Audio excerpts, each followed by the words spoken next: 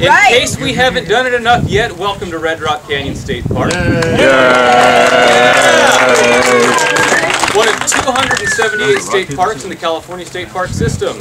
Started in 1969. Went through a few expansions. It's now 27,000 acres. Most of it's on the other side of the highway where we were at earlier today. Surrounded by BLM land, we have a lot of different uses in the park. What we were doing today, looking for fossils, we have birding, we have regular hiking. If you have a Jeep or a good four-wheel drive, you're allowed to go out and do that. So, pretty multi-use park. And glad we could have you guys come out here. Really nice to see the show of support in these difficult budget times. Before we move on, Jesse has an announcement for what's going to be coming on later tonight. Yes, so as soon as we leave here, we'll go back to the campsite. We'll have the campfire and s'mores up there, but around 8:30 or so, I think, I'm going to be leading a little night hike up onto the ridge. So when you go back, if you have on sandals, put on some good shoes, and we'll go on a little hike after dark. And it'll be about a half hour or so, so not too the moon will be out. Yes, the moon will be out. Won't need flashlights. Also, if any of you have had a chance to visit the visitor center and poke around in there, you can directly thank the lovely people sitting back up at that table. They are the Red Rock Canyon Interpretive Association. And as I was mentioning, our budget is so bad, I can't afford to pay the person to be in there, so the RRCA has generously donated the money to fund the people to be in there for this particular visit. Without further ado, the people that you have been, the person you have been waiting to see this whole time, the one, the only, the world-renowned Dr. Dave Whistler! Dr. Dave!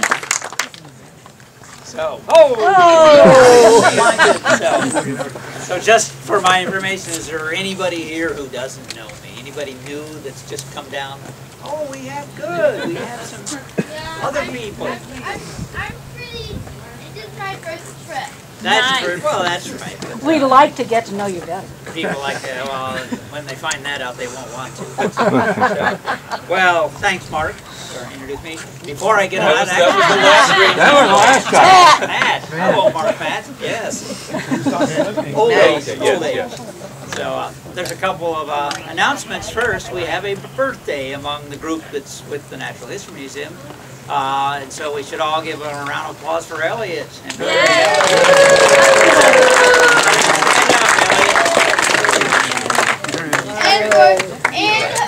And then our own Jeff. Candles, put them on one night. Okay. And our very own Jesse has a birthday as of what, midnight tonight, I understand.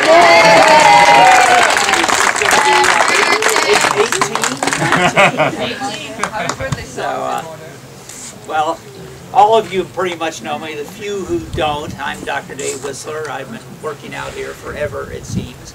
They found me under a rock one day and resurrected me, and I've been doing it ever since. I actually did do my doctoral dissertation on the geology and paleontology of Red Rock Canyon, so it goes back a few years. So, and I'm just going to give you a few general words about it, and then we'll get on to the real program, which is that. Tonight we're going to do something much different tonight. So, just so you know, there will be a nature hike tomorrow morning at 7 o'clock, and I will talk a lot more about the geology then. And with my group, we've already talked about some of the fossils. But Red Rock Canyon is really a very good and almost unique. You can't really use any word unique because it means one of a kind. There are others, but Red Rock Canyon is a fabulous geologic classroom out in the field. The reason being is there's a lot of rocks. My group has seen a lot of them today working with me, and the rocks are well exposed. They span a lot of geologic time, about 8 million to 12.5 million years of time is represented by the deposits you see here in Red Rock Canyon State Park. Most of those rocks have some fossils in them at least, sometimes more, sometimes fewer fossils, but work has been going on since about 1905 on collecting the fossils out here. And in that period of time, there are literally tens of thousands of specimens that have been recovered. The bulk of those are at the Natural History Museum of Los Angeles County. We are a repository for the state park system. the fossils are on loan to us. The early work here was actually done by the University of California, Berkeley, which is my alma mater where I got my degree. So there are collections there, but the collections at Berkeley would fit into 2 cabinets. The collections at the Natural History Museum in LA fill about 12 cabinets, or 10 cabinets, I think it is now. So a lot of fossils. A lot of animal diversity has come out of that, having collected for all those years. And although the people working with me today notice that we only find a scrap here, scrap there, if you accumulate that knowledge over all that time, we really have an awfully good picture of what was living here. And it changes from the bottom to the top through time. The paleoclimate changes a bit, and the fossils also change in response to that.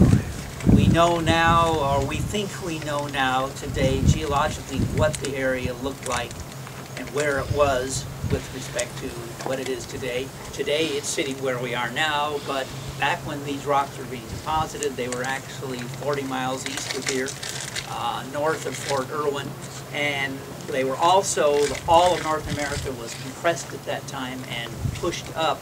And elevation-wise, when these rocks were being deposited, when the streams that deposited these things from the lake shores, we were probably as much as 8,000 feet up on top of a mountain plateau, on top of a mountain range. And so the climate clearly would have been different if it was that high. Only in the last 2 to 5 million years has it become stretched, the North American continent, and this come back down again to the elevation of around 3,000. About 3,000 feet today. So it was not a desert when these rocks were being deposited. It was semi-arid, but nowhere near the desert-type conditions we are today. And the diversity of animals sort of speaks to that, because if you go out in the desert today and look for big animals, and we talked about this yesterday, the biggest thing you find out here today is a mangy coyote, wily, looking for the roadrunner, right, chasing after him. So that's the biggest thing you see here now, and yet the fossils we were finding today, we were finding large camels, rhinoceroses, horses. Gary and I, before you got here, found a fox, which is not that big, but we didn't find, yes, we did find antelope today. We found antelope today, so a big diversity of animals, so a much different thing. And there's a wonderful little exhibit in the Interpretive Center that those who have not seen it, I encourage you to go look at it. It tells you a little bit more about the fossils, but I don't want to ramble on tonight because I really want Xiaoming to get a chance. I mean, I asked him to do this, and I said, I'm getting tired, and the people are getting tired of hearing about red rock. So we need to do something different for a change and show them that other fun research is going on. Those of you who pay attention and read the newspaper or are up at 4 o'clock in the morning listening to public radio, you heard about a discovery of some woolly rhinoceroses pre-Ice Age. Woolly rhinoceros in the Tibetan plateau that apparently were already woolly and already had some of the adaptations which will suit them very well once glacial conditions and snowy conditions kick in. And the authors of that study happen to be Xiaoming, our very own Xiaoming, and Gary Takeuchi, who's out there. Let Xiaoming tell you about that research that they've been doing in China and Tibet. Yay. Thank you. Thank you. Thank you. If I was standing here, would I be in front of somebody? Because I don't want to block my talk. Would that be okay? I can see this screen too, so it's okay. Oh, yeah. Yeah. Well, maybe you can see it's just a little bit. A little. I'm okay. Anyway, thank you for coming. For a little, as Dave said, we'll do a little change, and we'll talk about something more exotic and far away from here. But this is a great audience because you guys knows the basics of stratigraphy and the evolution. So this is something that I will rely on as I talk about what's going on in the other side of the world, that over the past 12 million years, 12 years or so, 12 years or so, I've been leading fossil collecting teams, and people, some of people you know that like Gary Takeuchi and then Jack Zhang has been in my team to contribute in the knowledge that we gained from Tibet. This is the artist reconstruction. We'll visit after a while, but this is the animal that we're going to be talking about in High Tibet, at the foothills of the Himalayas. Just a little bit of a science. I apologize that I just have to give you a little bit of a background before we can talk about the fun part, which is the animal. The Ice Age is basically the last couple of million years of time. If you're looking at this little chart, the time scale is this is 65 million years or so. This is when the dinosaur became extinct. And going to the present day, this is the 0 is the present day. So this little chart, basically this little curve, is the climate. It's essentially the global temperature of the past. What it means is that about 55 million years or so, the Earth is about 12 degrees centigrade hotter than it is today. And you notice in the last 2 million years or so, the Earth has plunged down below about 8 degrees or so below the present time. If you enlarge these 2 million years interval, you'll find the Earth actually was going through violent climatic changes, up and down. Really, in every 100,000 years or so, there is a dramatic change, reversal of ice age or ice-free climate. So our woolly rhino story relates to the last part of the Cenozoic era. So with that, I'll just march on.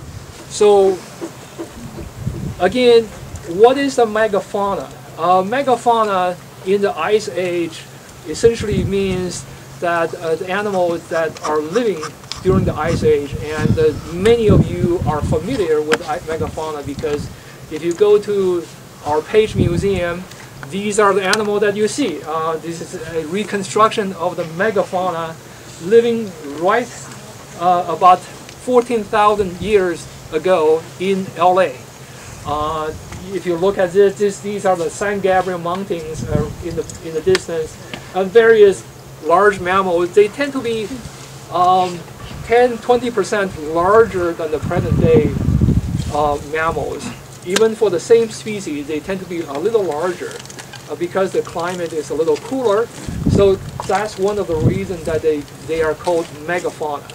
So our Tibetan animals relate to this, as I'm going to be showing you.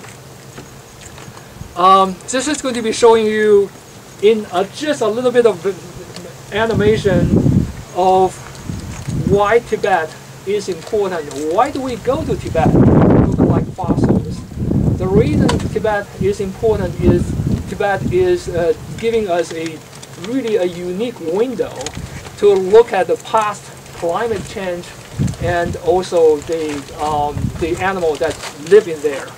So I want your eye to concentrate in this area to see what happens. Basically, this is Asia, and this is Africa, and this is where we are in North America. Don't worry about the rest of the part. Just look at this part, and you will find out Asia is hitting. I'm sorry, India. India is hitting Asia rapidly during the past 60 million years or so. This is a number of millions of years from the present day. Okay. Does it happen? Okay, there we go.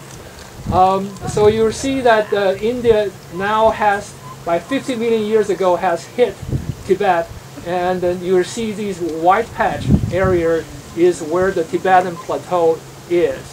And you can see the plate tectonics, basically the movements of continent, has resulted in a dramatic uplift of a giant landmass about 5 size of California. And they uplifted above the sea level on average by about 15,000 feet above sea level. So it's a giant landmass, and there's a lot of interesting things happens in there. This is a close-up of the Tibetan plateau, and you can see that they are pretty much covered by snow, and very high again. This is India, and this is China to the north. And the Tibetan plateau is often being referred to as the roof of the world, or the third pole of the roof of the world, because it's so cold, because it's a high elevation, and that will come into a relevant, become relevant because when we're talking about the woolly rhinos. All right, Tibet in the present day is cold because it's high, which we all understand because high elevation tend to produce cold climate, and also very dry. The people that you see, actually, this is Gary, this is Jack. So this is just show you how dry it is. Actually, drier than it is here. There's not a single blade of grass you can see in these pictures. But we'll leave the dry part of the Tibet. We're not going to have the time to talk about that. We'll be concentrating on the cold part of the Tibetan plateau and its effect. When you have a high Tibetan plateau in this location, what it means is that the environment in Tibet is equivalent to about 3,200 kilometers to the north. Basically, if you are living in the Tibetan plateau, you might be as well living in the Arctic Circle. Is equivalent in terms of the climate and the temperatures. And that's why that when we are seeing our woolly rhino, it's not surprising to see a cold-adapted animal living in the high plateau. Okay. Well, I guess I am going to talk a word about the dryness. I'm not done because I want to show you another beautiful picture of an animal that we recovered with Jack and Gary from this place. The northern Tibet is so dry that the areas like this is actually called ghost towns. The reason is like a ghost towns is because the whole area, the little hills are all eroded by wind. These are wind erosion features. Locally, it's called Yadan topography. They are so dry, there's no water, so erosion is entirely by the northwesterly wind during the winter. So it's an incredible landscape, and luckily we actually found really nice fish fossils right near some of these humps of hills. This is just to show you we're actually working in there and digging up fossil fishes there.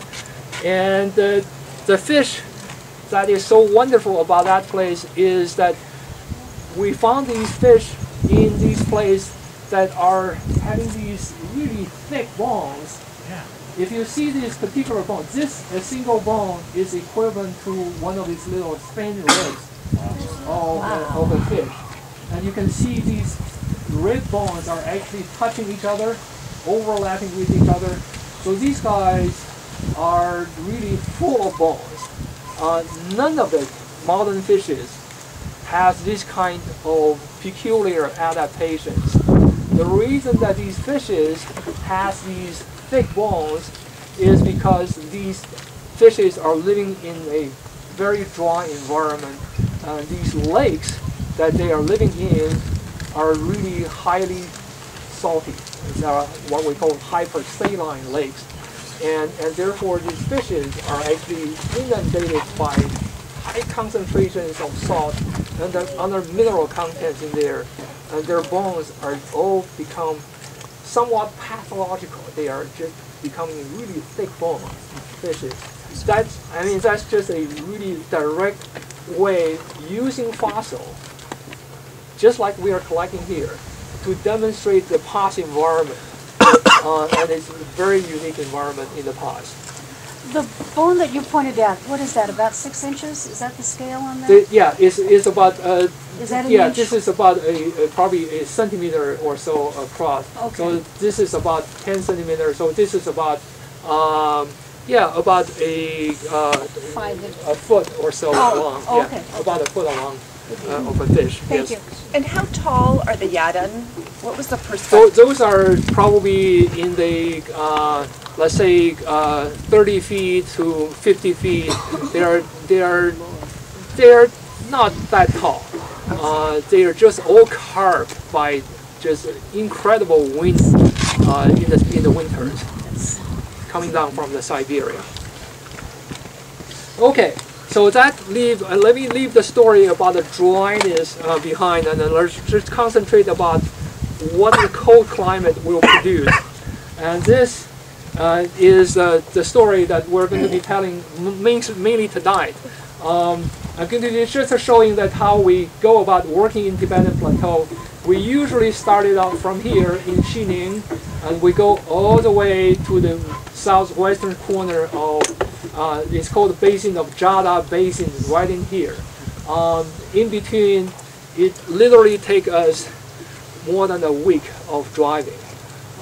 So it's a long way to drive across. And along the way, there are actually some hazards and then some challenge that you have to deal with. In some of the mountain passes, right in the middle of July, it will be snowed out, and you can't really pass it. And there will a lot of places has no road at all. I mean, this is very, very common to see it every day. Car gets stuck, and of course, there are thin air where Jack has these these oxygen generation machines that literally installed in every seat of the trains. The Trans-Tibetan trains we use have an oxygen tube that you can pull out and breathe oxygen in high elevation. And we, the road hazard we actually literally ruined our car. The car flipped over. And these are the 4 people that actually as the passenger of the car. All of us came out, survived just fine, but the car is pretty much ruined. So working in Tibet has its own challenges there. It's not a piece of cake. Very, very different from what it is like here. All right.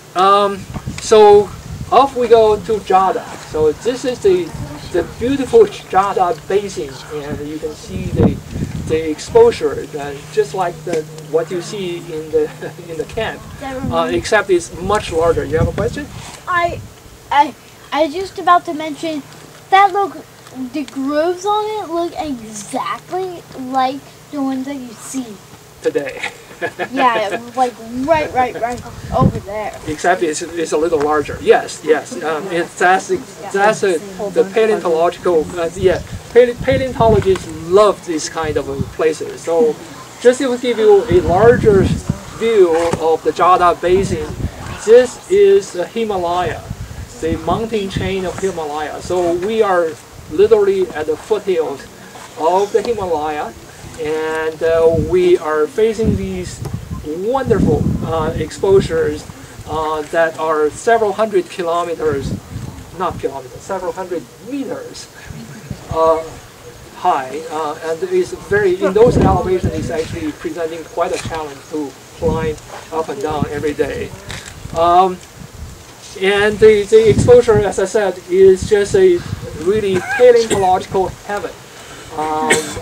In my life, I have not seen as well exposed areas like this, and we're talking about a basin that is about 100 kilometers long, 20 kilometers across. So it's an endless area to work on, and we barely scratched the surface in our about 4 years of work in the Jada Basin. So we did just a little bit more science here about stratigraphy. Dave would love to talk about these things. And basically, this is not meant to be read. Each one of these lines means a particular species of fossils that has been occurring in, let's say, in a strata in here, like the rocks in here. Let's say you find a few animals in this layer in here, and then a few animals in that layer. Then you basically connect the line together, say, okay, this animal are known to live from here to here. Okay? This is how the science of stratigraphy is done. And this is a wonderful place to work on the stratigraphy because everything is so clearly exposed. You can just look at it and then just basically visually compare where you are in stratigraphy and then find out where the fossils are. Anyway, we have other means to determine the age relationship. That I won't talk anywhere. In an area like this, this is in the northeastern Jada in 2007. I personally went to this area in the late afternoon. I think in this spot, or more or less in here, I found a woolly rhino skull in 2007. There we go. Unfortunately, Gary was with us that year, and Gary immediately took over to orchestrate the excavation of the woolly rhino skull. It took us almost a whole week to dig it out and then have improvised with limited equipment and also supplies of plaster. We managed to bring it home after thousands of kilometers of drive, bumpy road, safely back home. And lo and behold, we found out this animal is a woolly rhino. The reason we think it is the country of Tibet had no problem with you taking out this precious. The Tibet is part of under Chinese government, so we have to apply for permission from the Chinese government and also from the local Tibetan government as well. It's also provincial government, that is. So the specimens belong to the government of China, and therefore you can take it. We took it to Beijing in the Chinese Academy of Science. That is okay, but we would not be able to take it out of the country.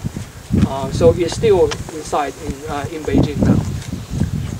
So the reason we think this is a woolly rhino is because of a couple of three things. One is that if you look at the skull, this is the skull, basically the top part of it, you're looking from top down, you'll find these rough areas in front of the skull, and this is the area is where what we call the nasal horns, basically the horns in front of it attached it. So these rough areas in the skull is a clear indication of the shape of the horns.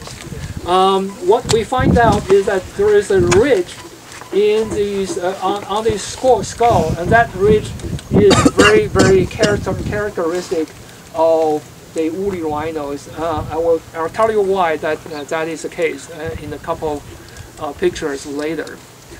The other thing we also know this is a woolly rhino is because the horns is leaning forward. Okay, you kind of see that the horn is actually at an angle from the top of the skull. So the next slide probably will show you better. Well, maybe another one. Just hang on with me. The woolly rhino is a great story because woolly rhinos are known to humans. Basically, the ancient people in Europe. These are the late Ice Age people that did all of the wonderful paintings in France actually managed to record woolly rhinos in their own art. So this particular one is a cave art of a woolly rhino. This is a tracing of that the same art, and you can see these woolly rhino actually has wool, long hairs trailing down from the head and also from the belly. Just like the modern Tibetan yak. If you have seen the Tibetan yak, you realize that the yak has long hairs hanging down, dangling down from the belly and also the neck region. So the woolly rhino, we know that these woolly rhino during the Ice Age, they are well adapted to the cold environment because they have these long wools on the body. And here are some more pictures of the woolly rhino from some of the French cave art paintings. Again, some of them you can see that there are long wools, and also you can see these long hairs in the woolly rhino. Okay, getting back to the horns again, why these are woolly rhino horns. The woolly rhino horns, this is a reconstruction of a woolly rhino, and this is an African white rhino. And if you see the difference of the leaning, of the horn orientation, basically, you see the tip of the horns pointing straight up to from the top of the skull, whereas in the woolly rhino is leaning forward in front of the nose. Okay, again showing you a little bit of a red line. You can see how the leaning of the horns is different. This will become important as I talk about the next part. The reason that these horns are leaning forward in front of the nose is because scientists think woolly rhino use the horns as a snow sweeper, just like this. So because the woolly rhinos live in cold, snowy environment, especially during the winter, they need to sweep the snow to clear the pasture. To questions? I kept looking at the horns, and so you know how it kind of curves back like that? It could if a predator tried to do it, it could charge at it, and then it could lift backwards really hard, and then the little front could come in, and then it could swing its head and slow it. I think you are absolutely right. Except most of the carnivores are wise enough not to challenge woolly rhinos. Like maybe when they're starving, that might have been a good time. Maybe yes. Maybe they are really thick, or maybe so. Yes. But anyway, it's a good use of their horns. Another question? Did the woolly rhino go extinct? Yes, it died by about 10,000 years ago. When the last ice age became finished, the woolly rhino is gone along with the last of the ice age. Okay, so why do we think that the woolly rhino sweep snows with their horns? I'm going to show you why. Again, because woolly rhinos love coldness, and their fossil horns actually are preserved in the Siberia permafrost. So if you go to really the northern Siberia, inside the Arctic Circle, you can actually find occasionally woolly rhino horns and hairs, long hairs of the woolly rhinos. And if you look at the horns, what you find, the woolly rhino horns has a very characteristic flattened horns.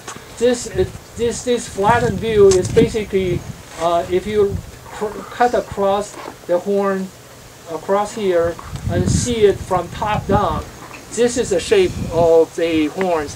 Basically, it's squeezed very flat.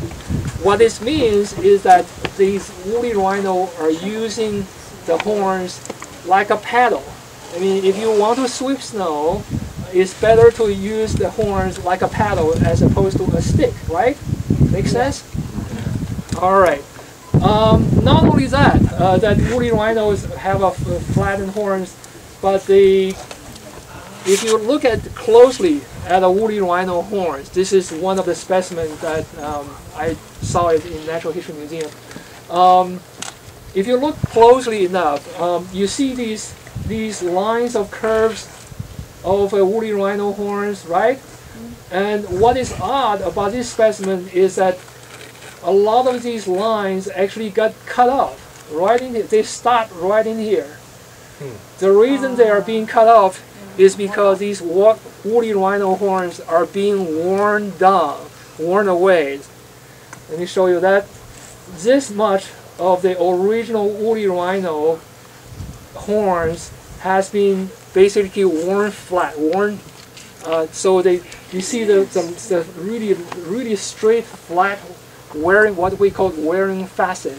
It's basically just a area in front of the horns, these red areas that are literally worn flat, because they are literally pushing the snow all the time and using the horns. So that's how scientists know woolly rhino horns are used for snow sweeping. Again, another specimen just to show you, again, it has a very, very distinct wear facet in front of the horns. So this is the reason that we have some good reason to suspect that these woolly rhinos, not only they are comfortable in terms of having a really thick coat to be warm in the cold Tibet, but also they actually are equipped to dig into the snows to feed during the winters. So this is once again a close-up view of our artistic reconstructions of our Tibetan woolly rhinos, again showing exactly what we think these woolly rhinos were capable of doing. And they are sweeping snows, revealing the vegetation underneath the snow. And once again, you notice our artist has purposely reconstructed a flattened front surface of the woolly rhino horns, that for the purpose of surviving during the winter. Okay, so that's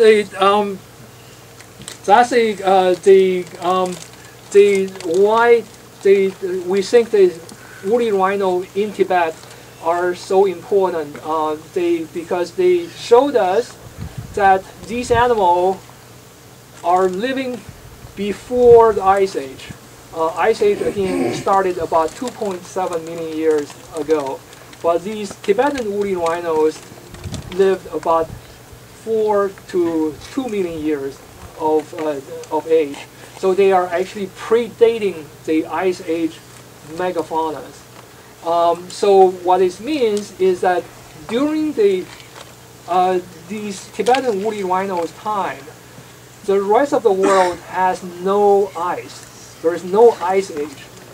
So these woolly rhinos somehow adapted to the cold environment high up in Tibetan Plateau. And when the ice age came along later, about 2.5 million years or so, these Tibetan woolly rhinos simply came down from high Tibet. So this is a scenario that we sort of envisioned in our Tibetan paper published a couple of weeks ago. Basically, our Tibetan woolly rhino is starting from here in southern Tibet, really high in elevation, about 15,000 feet in elevation, and through some intermediate or what we call transitional species of woolly rhinos that are living in the early Ice Age, what we call early Pleistocene. They somehow migrated and expanded their range. Eventually, they expanded to the entire Europe and Asia. The green area, the entire green area, is the maximum distribution of woolly rhinos during the late Ice Age or the late Pleistocene. So our scenario basically is woolly rhinos originated, or the ancestral woolly rhino originated in Tibet, and they came down to the to the northern areas to seek comfort in the cold environment. So are you saying that it was actually too cold for them, and then they came down to where it was only very cold? I think you are. I suspect you are probably right that during the Ice Age, even the woolly rhino probably can't make it up in the Tibet. It probably must be horrendously cold there. I mean, when you have added all of the elevation to it, it could very well be. But we fell short of saying that in our paper. We don't really have evidence about it. Question again. Yeah. Was there a really woolly rhino living up there? Is there a really now? Oh, you mean while it got really cold? When it got really cold, could they adapt it to get really airy? I think that's what we're thinking. That's what we're trying to. But it's kind of like undiscovered. Oh, well, when it comes to how much woolly they become, we don't really have evidence of how much wool because these early woolly rhinos do not preserve furs. So we just have to guess how cold it is. It certainly is very cold compared to the rest of the world. The later Ice Age, could they have adapted to get like really cold? They could. The Ice Age, especially up to the northern part of the country, yeah. Let me just show you one last one, just to give you a visual kind of a sort of visual cue of what we think happened. Basically, before the Ice Age, we have the woolly rhino, and then Ice Age, the whole northern ice sheet will come down, and then the woolly rhino basically goes up. That is the story we were trying to tell in our paper in 2 or 3 weeks ago. So now I'm ready to take all of the questions you have. Were you the first people to find a woolly rhino in Tibet? We are absolutely the very first person. There is one Tibet. And I'm very pleased that I actually personally discovered that bone myself. It's an enormous honor and a privilege to work in that area and actually find my personal best fossils in there as well. And it was way older than any of the other woolly rhinos. It was way older, at least more than 1 million years older than any of the known Ice Age woolly rhinos. Yes. Go ahead. I was just wondering if any animals could survive at the high altitude during the Ice Age. I think they can. If you go to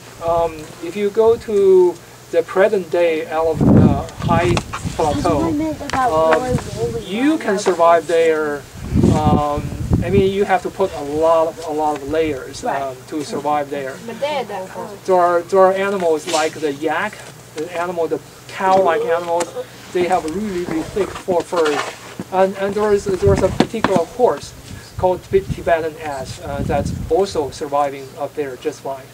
So there are animals who can actually deal with that kind of climate. So Tibet is not unlivable. It's actually animals and people can survive there. Just like up in northern, in the Arctic Circle, they can make a living year round. Yes. You have a question? I'm sorry, I'll get to you. Yeah. What year was the woolly mammals extinct? What year? See, that is a great question. I have no answer for that. Basically, I do not know.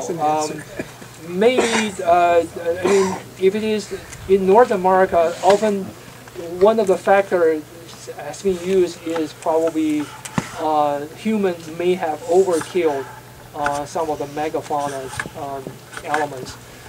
In Asia and Europe, apparently humans do not have as big of an effect in causing the extinction of these animals.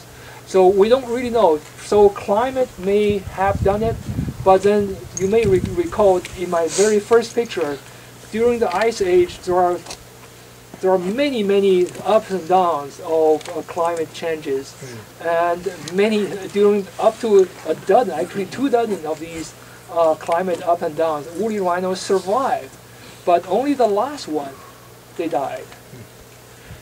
Yes, your Would question. the fact that the Ice Age moved in have made things colder in Tibet? I think it must be. Would yeah. the flora have survived that extra batch of cold?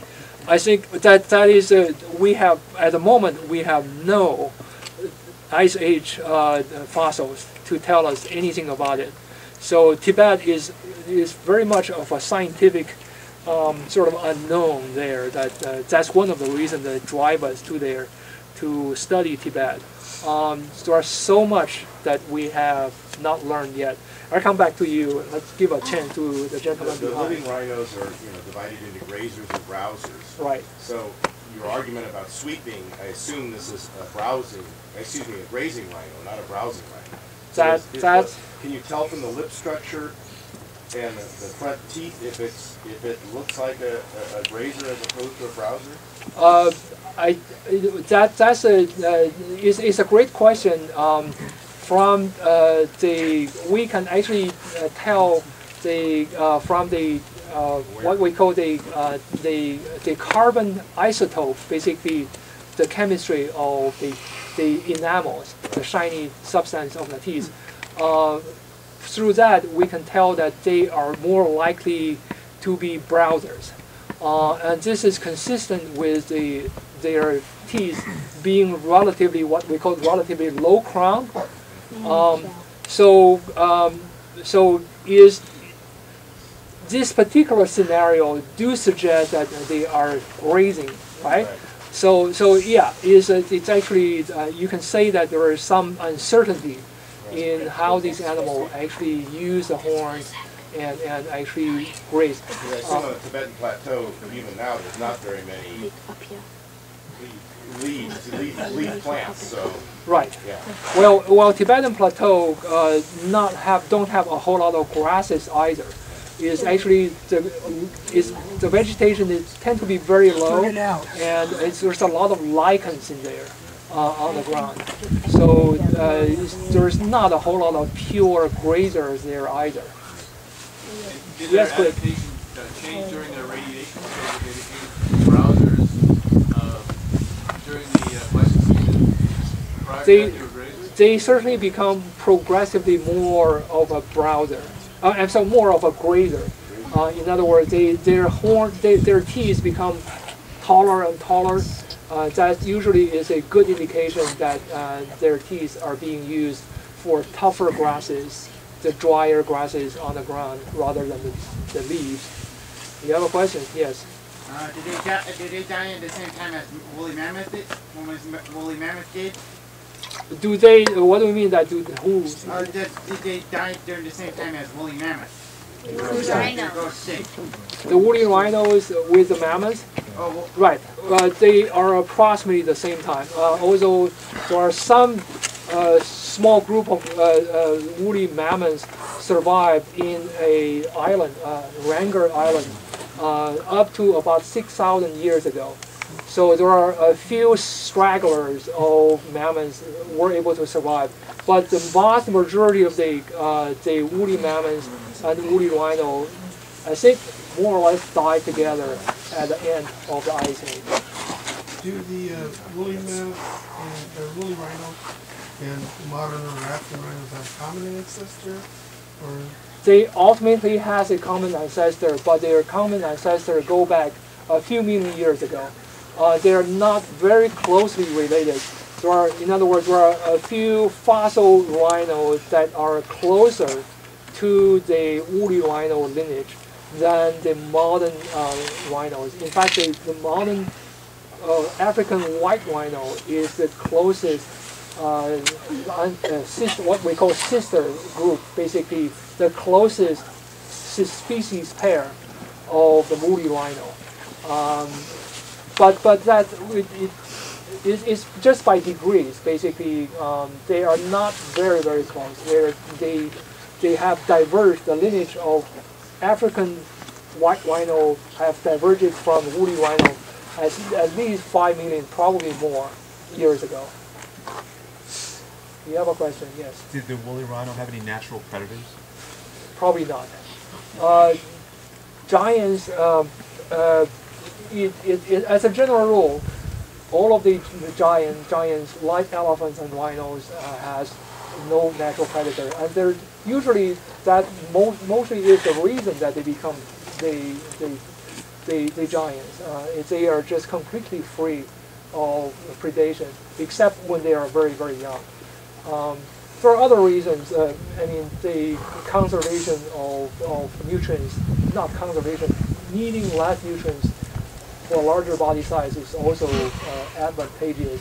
Basically, a larger animal proportionally need a little less nutrition to sustain themselves as compared to a mouse-like animal. A mouse has to eat, constantly eating to keep up the metabolism. With the woolly rhinos and the white rhinos of Africa, the rhinos that live in Tibet and in Siberia, they migrate to Africa and then diverge into the different species, or how do they get to Africa from all the way from Russia? That's a good question.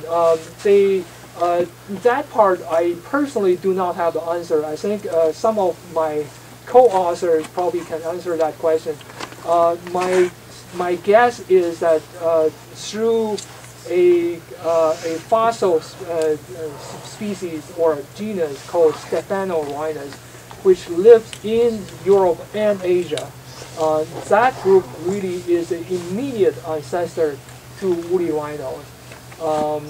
Although Stephanorhinus ultimately goes back to the white rhino in Africa. So maybe ultimately they all came from Africa, or maybe African white rhino actually came from Europe and Asia. That's also a possible scenario. Yes. What happened? What caused their demise? The woolly rhino demise. That again is hard to tell. I think climate change is probably the most important factor. Since they are not, woolly rhino has never made it to North America. And therefore, we cannot blame on humans for their extinction. Humans were in Eurasia all the time during those late Pleistocene, but humans apparently have less of impact in wiping out the megafauna than humans did in North America, or for that matter in Australia. So it's a mystery. A lot of them actually, the extinction are still very, very contentiously debated. Yeah. I just wondered, are humans associated with woolly rhino as predators at all? That's a good question. I haven't thought about that. Certainly the artists have seen them, and they have really, really close look at it. And what was the question? Very, can you repeat it? Good rendering of it. If humans can hunt down woolly mammoths, then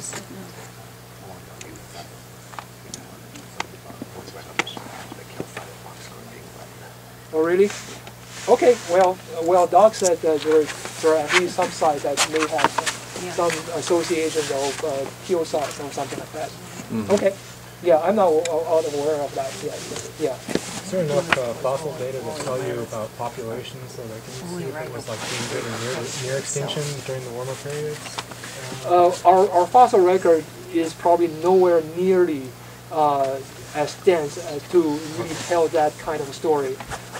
Sometimes we have some fossil record we call it interglacial versus glacial records. Basically during the warm period and during the cold period, and you compare these and then trying to gauge at some kind of a populational level changes through time. Those are actually quite tough to deal with, and there's a lot of people who do those kind of studies still come up with a lot of unanswered questions. I don't think we can really directly answer those questions. We have some indirect approach to that. Is that I think it's fair to assume basically when you have these ice coming down from northern part, a lot of the animals that are living near the front of the ice sheet get pushed down south. And then as soon as the ice goes back up, and they happily goes back up. So there's a lot of very radical geographic variations. They're constantly being pushed up and down during the Ice Age. And their home ranges being compressed during the Ice Age because, I mean, all of these animals that are living high up there have to make a living down there with the natives there too. Yes. Yes, Doc. I'm sorry, I can't resist, but have you found any yeti fossils? Where are you looking? Yeah, where are you looking? No, I didn't even think about finding yeti fossils. Yeti fossils. How about your last question? You had the last question? Somebody over here. Do you still have Oh, I'm sorry, you have one. I was thinking there might be multiple in general. Wait a minute. I think animal extinctions, like perhaps. Right. Okay. Yeah. I'll get to her. I'm sorry. Go ahead. Yes. Perhaps there are not just one cause. Like this species was wiped out by climate change or human hunting. Perhaps there could be like multiple causes. That's right. Like yes. 2 or more. Right. Yes. Certainly, disease has been proposed, and also meteorite has been linked to some North American extinctions. Yeah. Oh. Yeah. Why don't I talk to you after the talk? Okay. So let's give the lady a chance here. Okay. Go ahead. In general, would you say then that the woolly mammoth would have been sort of confined to the Tibetan plateau had not the ice come down?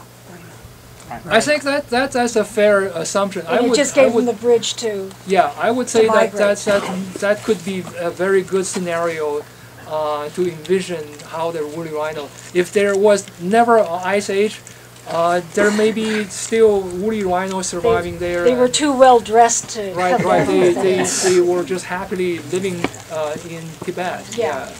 That could very well be. Yes. Yes. So I think I'll be happy to just take more questions. I think I want to thank everyone to be here and.